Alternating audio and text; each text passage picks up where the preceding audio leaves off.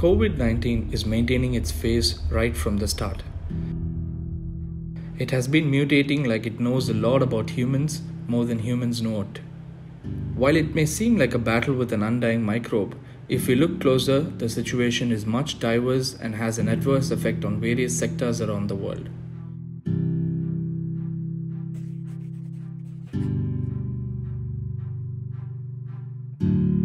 The world economy is seeing a huge decline. Trades are seeing a record slash.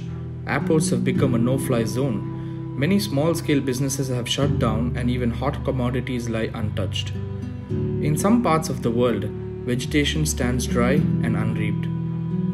This is the widest pandemic having a world-level impact, so far the closest standstill of the world similar to the World War II. It is pretty obvious that the world has come to a halt, or can we quote, a purposeful adjourn. Life never ceases to throw challenges, and many a times it tends to be a large-scale catastrophe. From landslides to tsunamis, droughts to floods, snow squalls to forest fires, and epidemic to pandemic, it somehow feels like nature is sending us a message. Every time the challenges get more severe, the message is getting more clear. While we are fighting against the odds, a silent recovery with the nature is taking place in harmony. Perhaps the damage done was huge, thus the contagion seems to buy more time to leave. Every time a pandemic occurs, something unusual happens, unusual to other natural calamities. When a natural disaster hits us, together with common effort, the economy somehow begins to roll. Pandemics, on the other hand, snatches our routine away, keeps a full stop to things that we have been doing, and dictates us to distance ourselves from the ones we love. It threatens to take life if we violate its rule. Right from the plague of Justinian to Black Death, smallpox to third plague, SARS, swine flu, Ebola, and now Covid-19, they make the most civilized species on Earth to be engulfed in fear. Species who otherwise excel in reasoning, social adaptations, technology, which can circumvent any given problem, are now in fear of their own self and their surroundings.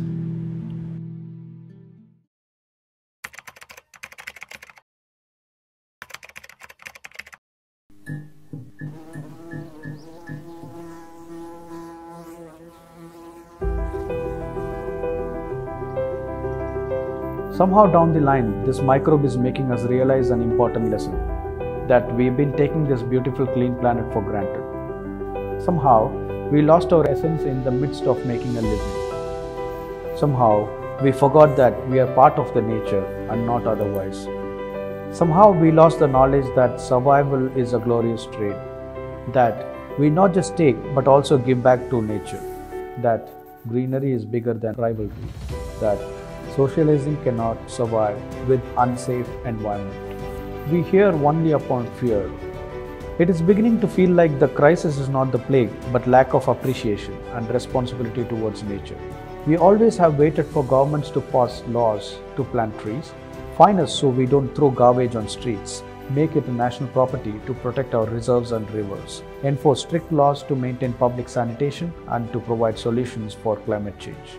We have been dependent so much so that the plague need to stop our routine and prove that it is not just the country's orders, but an individual's responsibility to respect and protect the environment. Think of all the good that would have happened in these months with reduced emissions, reduced commercial activities, and reduced clutters in both land and oceans.